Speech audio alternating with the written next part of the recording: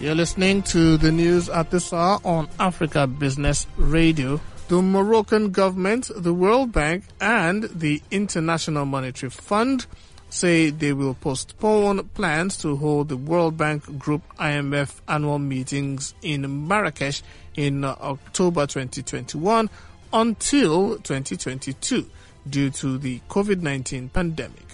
The annual meetings are usually held for 2 consecutive years at the World Bank and IMF headquarters in Washington, and then in a member country every 3rd year.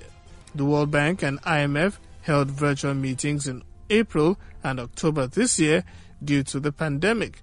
No decision has been made on whether the spring 2021 meetings will take place in person or online.